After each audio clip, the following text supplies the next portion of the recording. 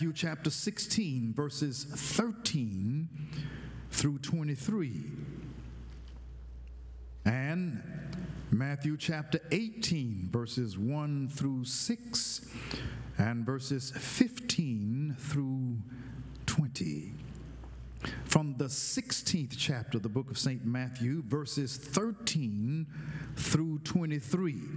Now, we know that you know how to read, so we don't want to read fast. The issue is not how well you can read, it's how well you allow the scripture to read you. And so let's just take our time and establish dialogue in the Spirit. St. Matthew chapter 16, verses 13 through 23. Let's read together. When Jesus came into the coasts of Caesarea Philippi, he asked his disciples, saying, "Whom do men say that I, the Son of Man, am?" And they said, "Some say that thou art John the Baptist, some Elias, and others Jeremiah, or one of the prophets." He saith unto them, "But whom say ye that I am?" And Simon Peter answered and said, "Thou art the Christ, the Son of the living God." And Jesus answered and said unto him, "Blessed art thou, Simon Bar-Jonah, for flesh and blood hath not revealed it unto thee, but my Father which is in heaven. And I say also unto thee that thou art Peter, and upon this rock I will build my church, and the gates of hell shall not prevail against it. And I will give unto thee the keys of the kingdom of heaven. And whatsoever thou shalt bind on earth shall be bound in heaven, and whatsoever thou shalt loose on earth shall be loosed in heaven." Then charged he his disciples that they should tell no man that he was Jesus the Christ. From that time forth, Jesus began to show unto his disciples how he must go unto Jerusalem and suffer many things of the elders and chief priests and scribes, and be killed, and be raised again the third day. Then Peter took him and began to rebuke him, saying, "Be it far from thee, Lord, this shall not be unto thee." But he turned and said unto Peter, "Get thee behind me, Satan, thou art an offense unto me, for thou savorest not the things that be of God, but those that be of men." Matthew chapter 18, verses 1 through 6 and 15 through 20. At the same time came the disciples unto Jesus, saying, "Who is the greatest in the kingdom of heaven?" And Jesus called a little child unto him, and set him in the midst of them, and said, "Verily I say unto you, except ye be converted and become as little children, ye shall not enter into the kingdom of heaven. Whosoever therefore shall humble himself as this little child, the same is greatest in the kingdom of heaven. And whoso shall receive one such little child in my name receiveth me. But whoso shall offend one of these little ones which believe in me, it were better for him that a millstone were hanged about his neck, and that he were drowned in the depth of the sea." Verses 15 through 20. "Moreover, if thy brother shall trespass against thee, go and tell him his fault between thee and him alone. If he shall hear thee, thou hast gained thy brother. But if he will not hear thee, then take with thee one or two more, that in the mouth of 2 or 3 witnesses every word may be established. And if they neglect to hear them, tell it unto the church. But if he neglect to hear the church, let him be unto thee as an heathen man and a publican. Verily I say unto you, whatsoever ye shall bind on earth shall be bound in heaven. Whatsoever ye shall loose on earth shall be loosed in heaven. Again I say unto you, that if two of you shall agree on earth as touching anything that they shall ask, it shall be done for them of my Father which is in heaven. For where two or three are gathered together in my name, there am I in the midst of them. Isn't Jesus wonderful? Amen. You may be seated. We thank God for the words of our Lord and Savior Jesus Christ. We want to reason together for a few moments from this subject, building the church at the gates of hell. Building the church at the gates of hell. Will you repeat that after me? Building the church at the gates of hell. Thanks be to God for these profound words of our Lord and Savior Jesus Christ as he makes an establishmentarian statement, a foundational statement concerning a word, an identity, a force that had never been mentioned before. For the first time in the ministry of Jesus Christ, he uses a word that he has not used before. Not only is it that Jesus has not used it, no one else had the right to use it other than Jesus, because the word and concept church is the intellectual property of Jesus Christ. So whenever you say the word church, you have just used something to which only Jesus Christ could give birth. Jesus is the one who conceives and births the church. And because no one else but Jesus uses this term, we would do well to understand how and why it is that Jesus says this word at this time.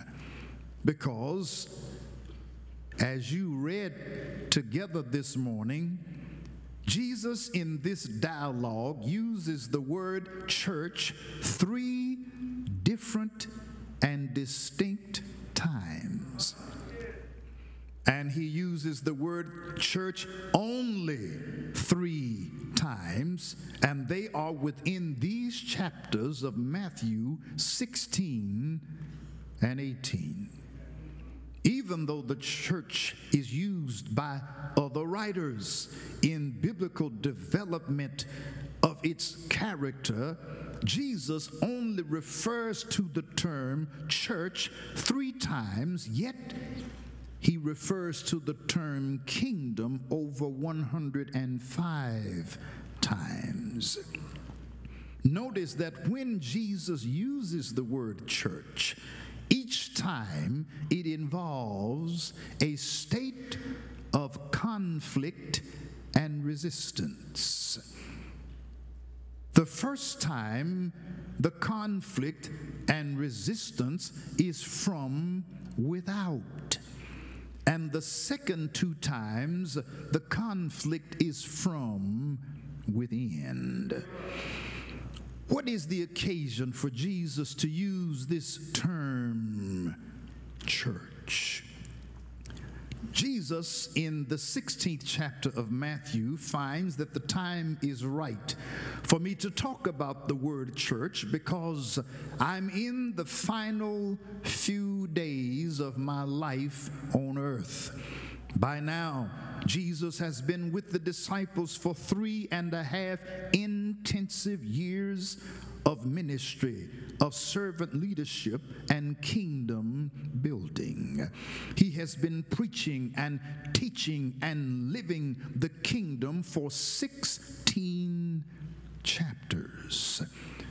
And now that he has invested kingdom infrastructure in his disciples for 16 chapters, he feels that it's right to use another term, church. And the reason why he feels that it is right to use this term, church, is because he's getting ready to die. Jesus can't use the word church in chapter 1 of Matthew because it would be premature. He can't use it in Matthew chapter 2 or 3. He can say, repent, for the kingdom of heaven is at hand in Matthew chapter 4, verse 17. He can preach the gospel of the kingdom in Matthew 4:23. He can even say, blessed are the poor in spirit, for yours is the kingdom of heaven in Matthew chapter 5, verse 3. But he can't say the word church yet because the time isn't right. After teaching the disciples for 3 chapters on the slopes of a mountain against the backdrop of the Sea of Galilee, Jesus invests 3 chapters, Matthew 5, 6, and 7, talking about kingdom principles, kingdom prayer, kingdom witness. But he can't say the word church yet. There are some things you are not authorized to say until God says it's time to say it.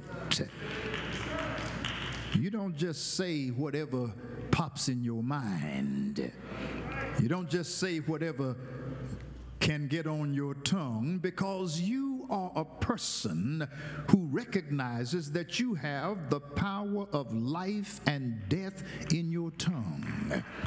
And because you have the power of life and death in your tongue ought to be connected not just with your brain, but with your heart. The writer says in Psalm 19:14, let the words of my mouth and the meditation of my heart be acceptable in your sight, O Lord, my strength and my redeemer, which means that if you're going to say something, your heart ought to be connected with God. To meditate means that God has literally saturated you with his purpose and power. For the word of God says, blessed is the one who walketh not in the counsel of the ungodly, nor standeth in the way of sinners, nor sitteth in the seat of the scornful, but his delight is in the law of the Lord, and in his law doth he meditate day and night. Look at the connection. Let the words of my mouth and the meditation of my heart, I'm meditating in your law day and night, so that when I'm given the right to speak, when I'm given a door of utterance, when I'm commanded to use the authority to give life through my tongue, I have meditated in your law day and night, and the time is right to speak a word that will make us like a tree planted by the rivers of waters, where we can bring forth our fruit in our season. Jesus recognizes that in order for the church to take hold and to grow, in order for us to grasp its significance, meaning with understanding, I've got to indoctrinate you for 16 chapters with the kingdom. And when he asked the disciples, does the world know who I am? Do they have a concept? Have they developed an opinion?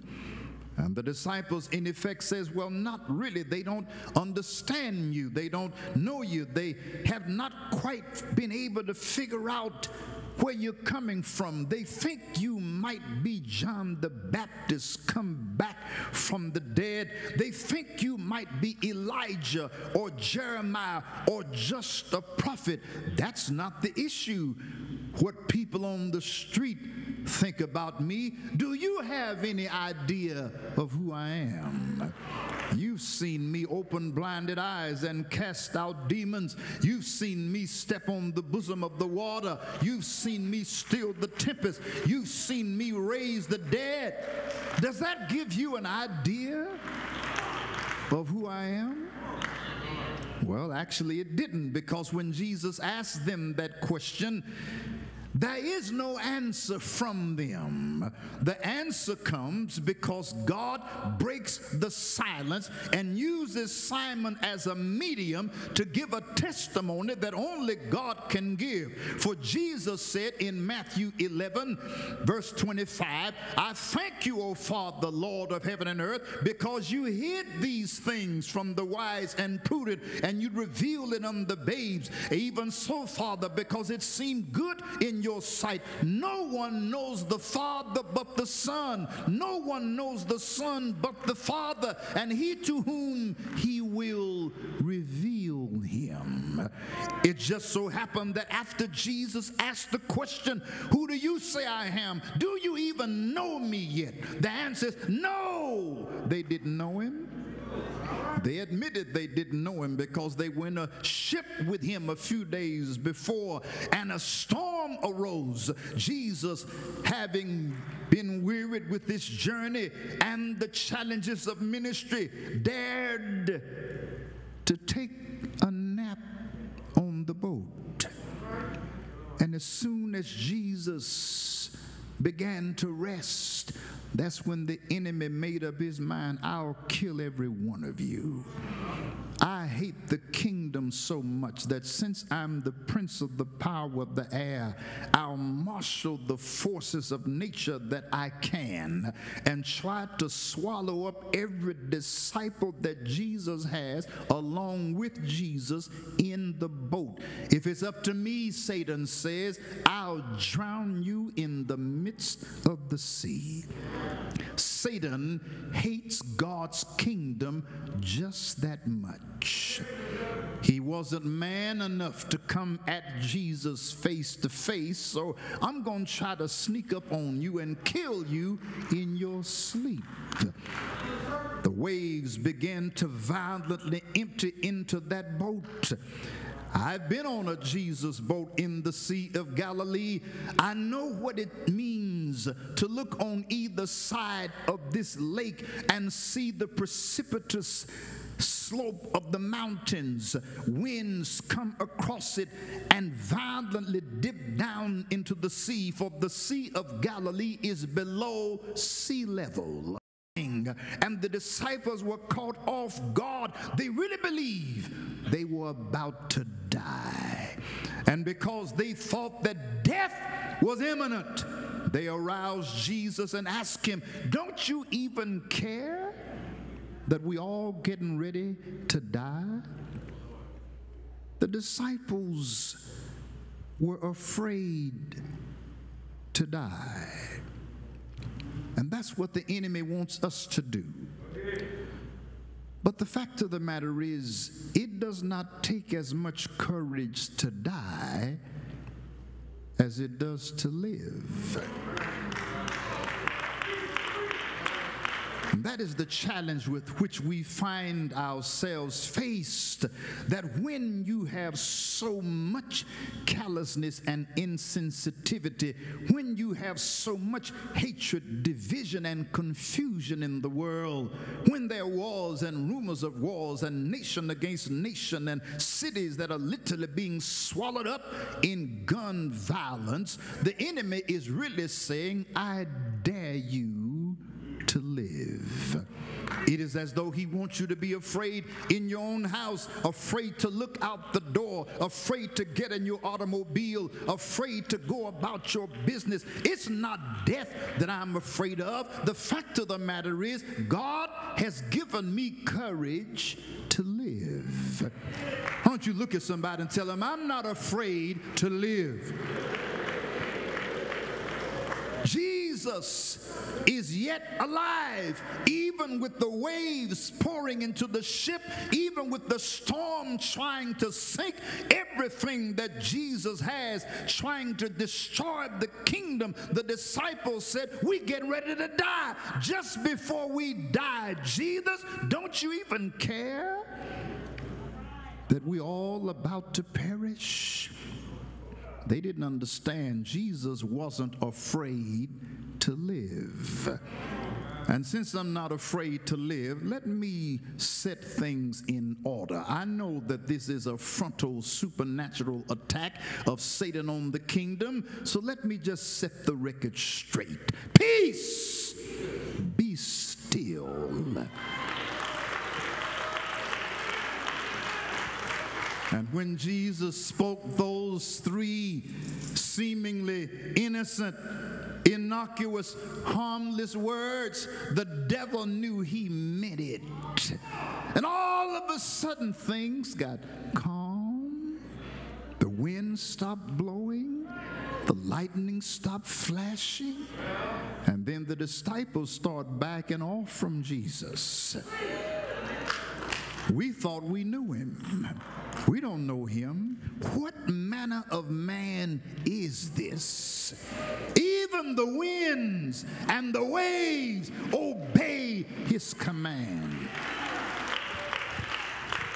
That is why Jesus in this vulnerable conversation says to the disciples, I know what they're saying on the street. That's not what concerns me. What concerns me is that I have 12 men around me, one of which is going to sell me for $19.20, and another is going to say he never met me, and 10 others are going to run from me and forsake me and leave me all alone.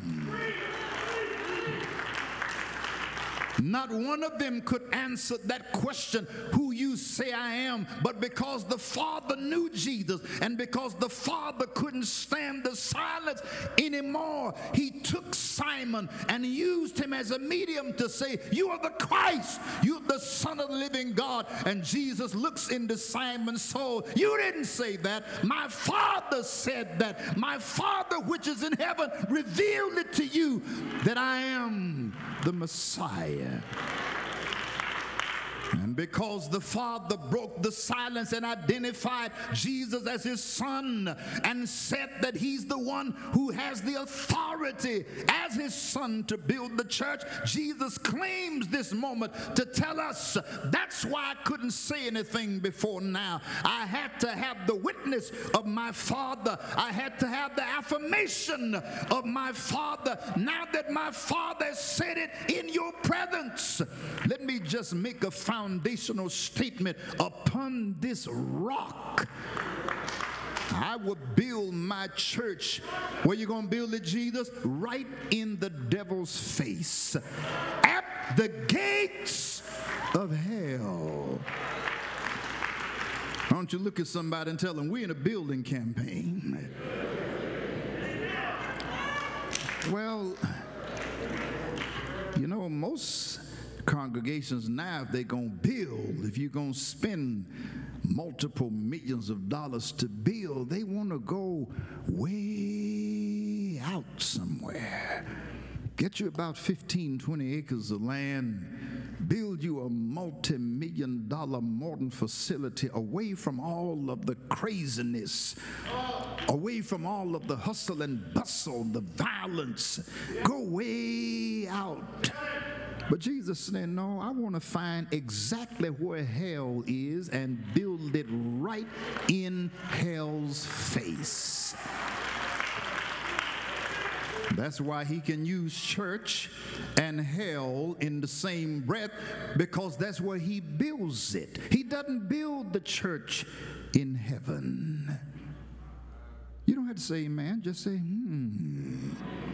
He doesn't build the church on streets of gold. He doesn't build the church at the pearly gates. He builds the church at hell's gates and says the gates of hell can't stop me from building the church.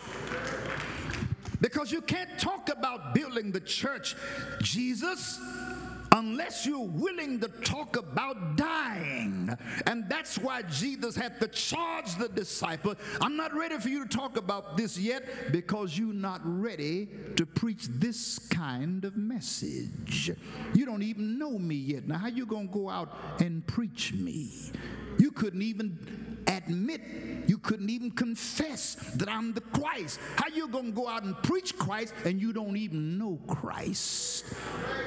And you're not going to get to know me until after I'm crucified, buried, resurrected, and I send you to Jerusalem until you're endued with power from on high. You can't know me until you are filled with my spirit. You can't witness for me until you're endued with power. You're not ready yet. Well, Jesus, is there any evidence? Is there any proof they're not ready? There it is right there in Matthew chapter 16, verse 21. From that time forth, Jesus began to show unto his disciples that he must go unto Jerusalem and suffer many things of the elders, chief priests, scribes, and be killed, and be raised the third day. That's what it takes to build the church. You know, every now and then I hear people say, I believe I'll start me a church. Well, if you want to start a church, let me just tell you what you got to do to start a church. Because the one that founded it, this is what he did.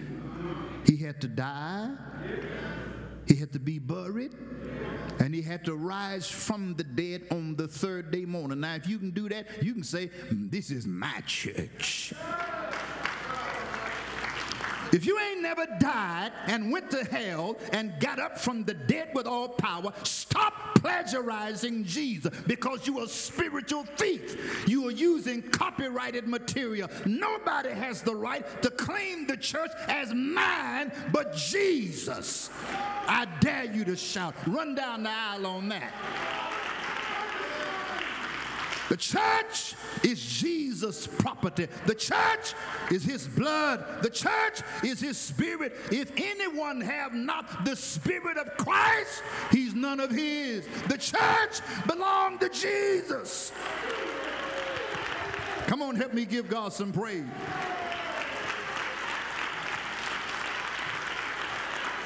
We're in a building campaign.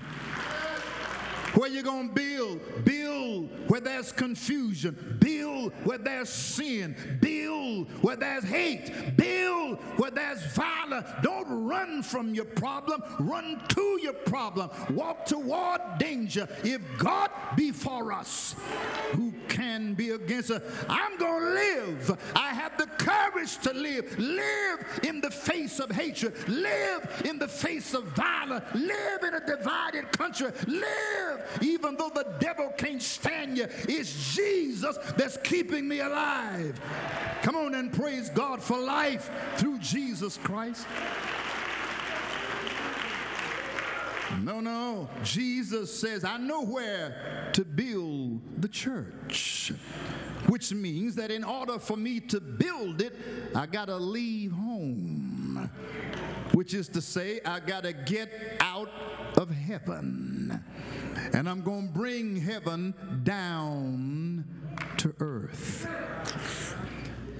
Thanks be to God that God prepared Jesus a body that could not only endure sin, death, hell, and the grave, but a body that after having gone through the torture of the crucifixion is better after the crucifixion than it was before the crucifixion. Jesus looks better after he dies and is resurrected than he did before he died. You thought he was glorious and majestic and beautiful, but after Jesus died for the church, after he shed his blood, after he conquered sin, death, hell, and the grave, you look better, Jesus. In fact, you look so glorious. We need another introduction to you. Mary didn't even recognize him. The disciples didn't even know who he was. You're different. Jesus, what you just went through was a rite of passage. You just went into enemy territory and established your right to be Lord of all. God has highly exalted him and given him a name which is above every name, that at the name of Jesus every knee shall bow, every tongue shall confess. Look at here, the church is somebody. Come on, help me give God some praise. Jesus said, upon this rock I will build my church. church. And since Jesus said is mine, that means Jesus still runs the church. Hello? Oh, yes. Don't you let nobody tell you, oh, child, I run this church. Well, you better be careful about running your mouth on God's property. One thing about it, if he don't wake you up in the morning, you ain't going to run nothing, not even your mouth.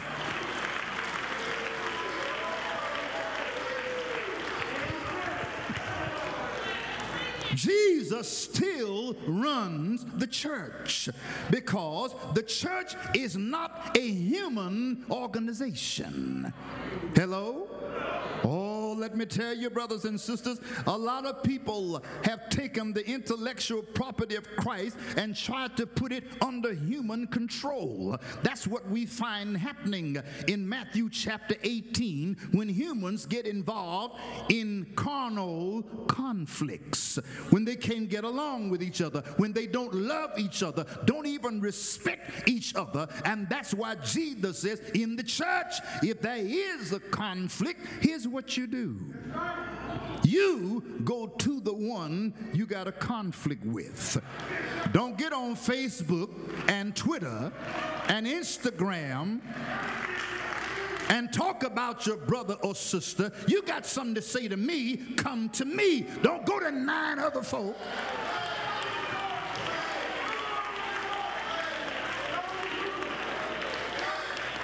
If you have an ought with your brother, if your brother trespasses against you, go to him. Now, if he doesn't hear you, then you get 2 or 3 other seasoned saints. Don't get nobody with a short fuse. Don't get no trigger-happy person. Get somebody that's rooted and grounded, long-suffering, somebody that's really saved.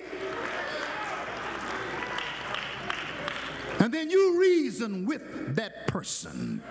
You're dealing with conflict here. I'm not talking about outside on the street. I'm talking about when the devil tries to bring hell up in the church. And then Jesus said the second time that he even uses the word church, if he neglect to hear them, then you tell it to the church. The third and final time that Jesus uses the word church, but if he neglect to hear the church, let him be unto thee as a heathen man and a publican, which means your fellowship is disconnected. It's in your Bible.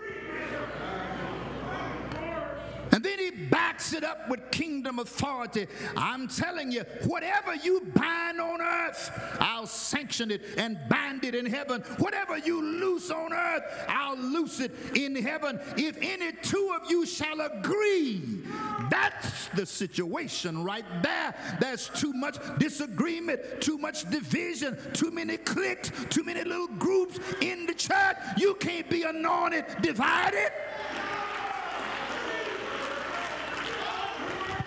If any 2 of you shall agree, why don't you look at somebody and ask them, will you agree with me in prayer? Will you agree with me in worship? Will you agree with me in praise? Agreement means that when my cup is running over, if you ain't got nothing, at least something ought to get in your salsa out of my cup. Agreement means if you praising God, I want to rejoice with them that do rejoice. I want to praise with them that praise. I want to be edified by the fact that God's anointing in you is edifying my life. The Bible teaches us they were with one accord. Hello? They were with one accord. If you agree to be one, God got miracles for you. God's got a breakthrough for you. God has an anointing for you. But he will not anoint confusion. He will not anoint pride. He will not anoint division. Let me hear somebody say agreement. And then he says, for where 2 or 3 are gathered, what's the word? Together. Why don't you look at somebody and tell them, we're together. Why don't you start a room and let them go all through town? We're together. Somebody's got to say, they're together over there at Mount Airy. If you gather together in my name, there am I. And that's really who we came to see anyhow. We came to see Jesus. And some people can't see Jesus when they come to church because we got too much self in the way, too much fighting, too much division, too much competition, too much carnality, too much pride. They can't see Jesus through that. By this shall all know that you are my disciple, by the love that you have one to another. Look at Jesus tackle it in Matthew 18:1. He's building the kingdom. He's building the church. And while Jesus is putting on the fight against hell, here comes his disciples. They have one question. Who's the greatest in the kingdom? Don't care nothing about witnesses. Don't care anything about souls being saved. Not concerned about people being healed and set free. I want to know who's going to be in charge. Because you said you're going to die. You said you're going to be crucified. And since you're going to die, somebody got to run this. Jesus can run the church better from hell than you can sitting up in here in person. I keep telling you, the church is not a human organization. It is a spiritual organism. Romans 8:9. If anyone have not the Spirit of Christ, he's none of it. If you got the Spirit, every now and then, some power ought to move through your life. Your hand ought to go up. Some tears ought to flow. Some joy ought to be experienced in your soul. Some word ought to take root in your spirit. Come on, help me give God a mighty praise in here today.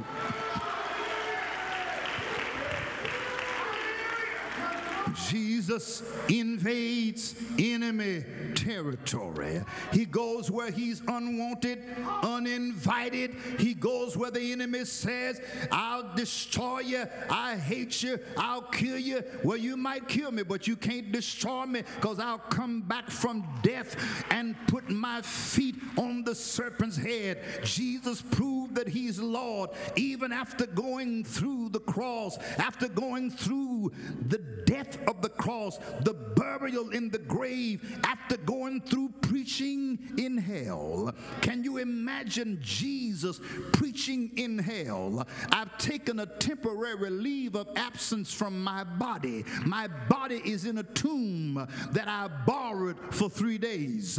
But while my body is in a tomb, I got to do business in the spirit. In the spirit, he went to the place of departed spirit. He went to the place of bondage. He went to the place where souls were the captives of death, and he preached until death had to set them free. He led captivity captive. He took back Abraham, Isaac, Jacob. He took back Daniel, Jeremiah, Ezekiel, Isaiah. These are my captives. Give them back to me. I just shed my blood to claim them for my kingdom. Somebody ought to help me shout glory. That's why Jesus couldn't talk about the word church until 16 chapters into the book of Matthew, because if you're going to talk it, you better be able to back it up. Jesus talked it, and then he backed it up by shedding his blood, by defeating sin, death, hell, and the grave, by dying on the cross of Calvary. Now that I've shed my blood, the church is alive. Now that I've defeated sin, death, hell, and the grave, the church is alive. The church means called out, birthed out, brought out. I brought you out of hell. I birthed you out of confusion. I birthed you out of darkness. I birthed you out of addiction. I freed you. Now you belong to me. Come on, help me give God some. Anybody here know about being born again? This is why then Jesus, after having said, upon this rock I will build my church, and the gates of hell cannot stop it, shall not prevail against it. Let me give some keys out. Wait a minute, Jesus, let me get out some keys here. I got to get some keys. Keys to what, Jesus? You mean to tell me you going to give me church keys? Why don't you look at somebody and ask them, you got any keys to this church? Jesus said, no, I can't give you no church keys, so I haven't built it yet. I got to die first. I got to go into hell first. I got to defeat sin, death, and the grave. I can't give you no church key. I can give you some kingdom keys. Here they are. They're the keys you want. Now, why you want to argue with somebody? I ain't got no key to the church, and don't even carry a Bible. Don't even read it. Wonder if you believe it, and then want to know, how come I ain't got no keys to the... You got keys to the kingdom. Are you using them? Are you binding the enemy? Are you putting him under your feet? Are you walking in kingdom authority? Are you walking in dominion? You got keys. Use your kingdom keys. Nobody in here can say Jesus hasn't offered you keys to the kingdom. Nobody can say that Jesus didn't die to give you a right to walk in power and kingdom dominion. Nobody has the right to say Jesus didn't give me power to pray, power to minister, power to witness, power to overcome. You got keys, but you spend so much time arguing over foolishness. You spend so much time drowning in division that the devil looking at you laughing while you won't even use the power you already got. Don't even use the power of praise, the power of worship, the power of intercession. Use your keys. Got the nerve to come into church looking for a fashion show. Did you see that hat? Did you see what he had on today? And got keys to the kingdom, won't even use it. Don't even have enough authority to bring our children to church. Children sitting up at home looking at HBO and you speaking in tongues. I dare you to shout. Use your keys. Jesus said, I'm giving keys out.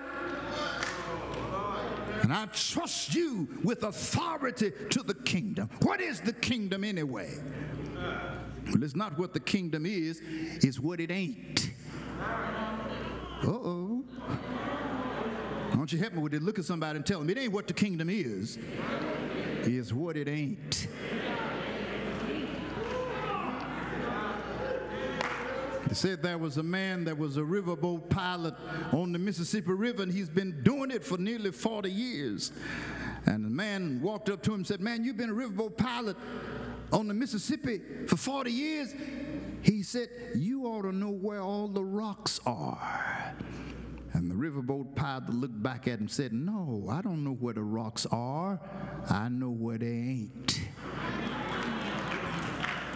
I know that if you stay midstream, stay off the margins, stay off the sideline, stay out of distraction, stay out of cliques, stay out of confusion, stay out of personality cult, stay in the center of the river, you will avoid collision. It ain't what the kingdom is, it's what it ain't. Romans 14:17, the kingdom of God is not meat and drink. It's not position. It's not prestige. It's not clothes. It's not money. It's not recognition. What is it? Righteousness, joy, peace. Where? In the Holy Ghost. Let me hear somebody say the Holy Ghost. Come on, give God some praise for the Holy Ghost. Give him worship in the Holy Ghost. Come on and give him praise here today. Oh, we need this sermon. Woo, Lord have mercy. We needed this word. Just like you might feel like, I don't need no bath. All you got to do is get in there and look back.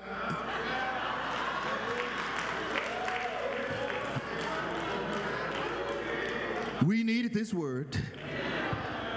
The disciples walked up to him. I just want to know who's the greatest. You've got a mission in hell, a mission to overcome demonic possession, a mission to overcome sickness and disease, a mission to overcome the curse of mental illness, a mission to overcome even slavery on our minds. We've had laws passed to get us out of the institution of slavery. They don't have to worry about that. If I can put it in your head, I'll never have to worry about putting chains on your hand. We've got a challenge. Jesus tells us, that's why I'm sending you out as lambs among wolves. I'm sending you in the midst of danger, and you're going to make it. And in the midst of that charge to ministry, here comes somebody strutting up. I want to know who's going to be in charge. Who's the greatest? And Jesus said, well, let me sit everybody down. They sat every last one of them down and then said, come here, baby. Got a little child. Put him right in front of these ambitious grown men and said, except you be converted, it means you ain't even saved yet. Except you get saved, except you be converted, and after getting converted, become as little children, you ain't going to even get in the kingdom, much less run it. Much less be the greatest in it. You want to know who's greatest? Whosoever shall humble himself as this little child, the same is what? Greatest in the kingdom. You want to be great? Humble yourself. You want to be great? Swallow your pride. You want to be great? Be anchored in his purpose and will. You want to be great? Serve the Lord. Do his will. Help somebody. Reach out and bring people through the love, the agape love of Jesus. Greatness is in serving. Whosoever shall receive one such little child in my name receiveth me. But Jesus said, let me give you a stern warning.